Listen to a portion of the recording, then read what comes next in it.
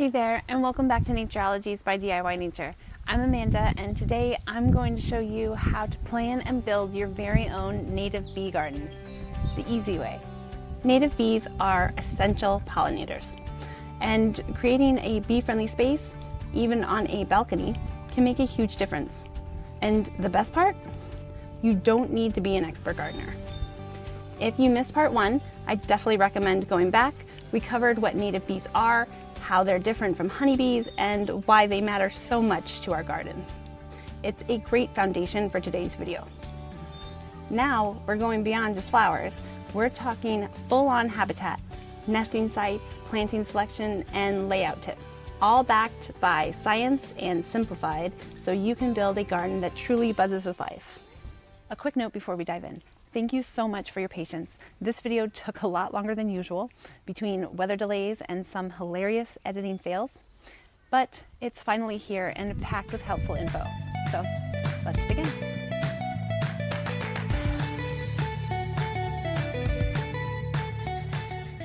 Bees have complex life cycles and specific habitat needs that make them vulnerable to environmental changes. However, at a basic level, bees need a nest site, food, water, shelter, and a healthy habitat in which to find all four of those things. Bee gardens can fit any space, big or small. The key is understanding how your space functions. Is it a front yard or backyard? How much time do you want to spend maintaining it? What region do you live in? What's your climate? Start by thinking about how people and pets move through space. Will it be a spot where people walk through, sit near, or mostly just view from a distance? Once you have an idea of what the space will be used for and how people will get in and around it, or through it, or near it at all, it's time to take a look at your space. This would be a great time to grab a pencil and paper to jot down what you should be assessing. Or you could go to DIYnature.org/bees and download my free bee garden assessment sheet. Things you'll want to jot down include where you would like to put this garden. A bee-friendly landscape doesn't have to be separate from your living space. Feel free to blend bee habitat with your usable space by lining driveways, decks, or walkways with a variety of plants. Don't worry about attracting bees into your space. If you don't bother the bees, they won't bother you. Break out the measuring tape. How big of an area is it? What is the general shape? Will there be a pathway through the garden, or will it border a fence, sidewalk, or existing garden? Is there something currently planted in that space? Will the garden be in the ground or in containers? If in the ground, what is your soil like? Sand, loam, clay, wet, dry, kind of moist? Check out my free download on how to conduct a soil test to learn more. Does this area get full sun, or is it in part shade? What time of day does this area get the sun? List the plants that you intend to keep around and within the new garden. List any abiotic, non-living features that will stay in or around the area as well, including things like water features, bare ground, dead trees or logs, light sources, pathways, walls, seating, etc. What's your budget? Set your max, even if it's just $15. Also, keep in mind pesticides. Avoid areas near neighbors who spray. Yes, it easily wafts over property lines. Smell pollution is another big thing. Try to avoid placing it near a location that gets heavy, high-speed car traffic, or anywhere a car might be idling for a long period of time. Native bees nest in a range of places and materials. In the ground, in old logs, in hollow stems. There are even bees that nest in snail shells.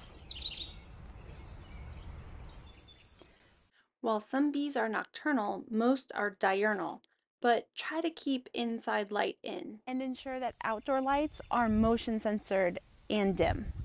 That goes for your neighbors too. If you want to learn more about the numerous negative effects of artificial light on wildlife, check out darksky.org. Let's talk about food. What will your garden feed bees? This is often the trickiest part, but don't worry, I've broken it down and there's even a shortcut if you're not ready to DIY a custom list. Remember, adult bees drink nectar for energy while they collect pollen to feed their young. Different flowers produce nectar and pollen with varying degrees of nutritional values.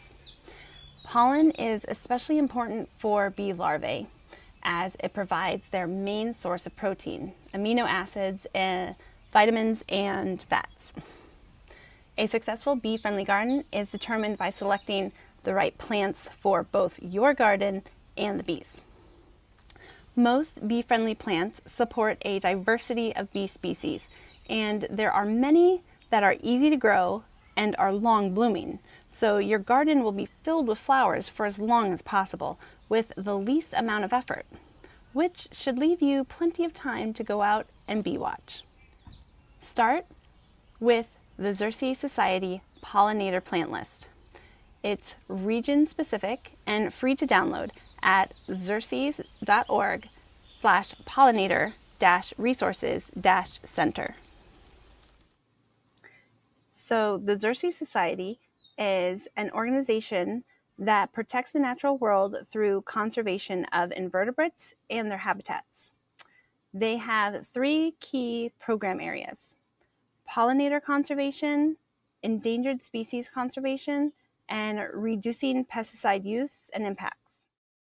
From the main website of the Xerces Society, go to Resources, Pollinator Conservation Resource Center. From here, you're going to scroll down and select your region. Then from this page, scroll further down until you see plant lists, and then click to expand. Select native plants for pollinators and beneficial insects.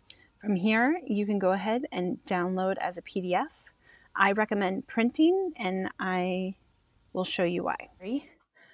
Once you've downloaded your list, we're going to jot down plant height and whether or not we like the looks of the plant. In order to do this, we have to go and actually do a little bit of research. You can try plants.usda.gov. You can go check out books from your local library, or you can get local guides such as this one that I have here, Native Plants for Northern Virginia. This one is from Plant Nova Natives. And it has a very handy list that you can see here. And it gives us the scientific name, common name, height, the amount of sun it needs, moisture, wildlife, and then it has details here that we can look into. This is a great resource. Another resource would be the Lady Bird Johnson website. Before you go and look up every single one of these, let's save you some time. Filter by form. Make sure that you're not putting a tree in a small little container bee garden. So you can immediately go over and cross those off. Next, if you have partial sun, mostly partial sun, barely any full sun, then I would go in here and cross off anything that requires only full sun. Next would be your soil. After that, I would come in, and if you are dead set on only feeding the bees, here's your opportunity to go in and cross anything off that would not necessarily be feeding the bees. Next, I would come in here and determine my plant life. This is the last step that I would filter on before going and getting my height requirements. If you are a busy person and you do not plan on doing a lot of weeding and you don't want to have to replant or ensure that plants are regrowing next year, you're going to want to stick with perennials for life type. So once you have that dwindled down, you have some crossed off already, now is the time to go and check out some websites, books, or any other resource that you are able to get in your region to determine plant height and what it looks like and whether or not you like it. After we have our list set up, we're going to double check our bloom times. So what I did here was just a simple, quick chart. I actually even ran out of room. I was able to just pull it over to the right. So we want to check the bloom times to ensure coverage from spring all the way through the fall. Try to include at least 9 different native species. 3 for spring, 3 for summer, 3 for fall. Here's a pro tip. Cluster the same species in groups of 3 plants. This is because bees prefer mass plantings over individual ones. Remember, they don't want to exert themselves too much by flying from one little flower over here to one little flower over here. It's better if they're all together and then they can visit a bunch of those little flowers all in one little section. If that still feels overwhelming, don't worry. You don't have to go all in right away. Even a few native plants in a simple container can make a difference for pollinators. Start small, learn as you grow, and expand when you're ready.